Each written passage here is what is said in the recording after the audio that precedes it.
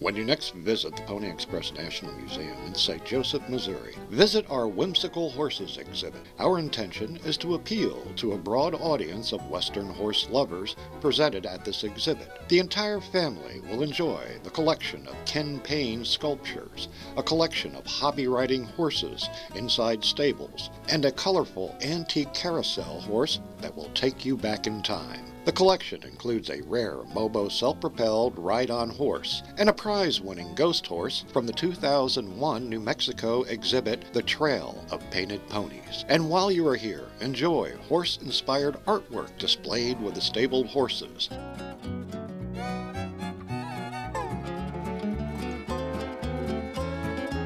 And take a moment to view the miniature treasures of bronze, glass, brass, cast iron, tin, and resin horses.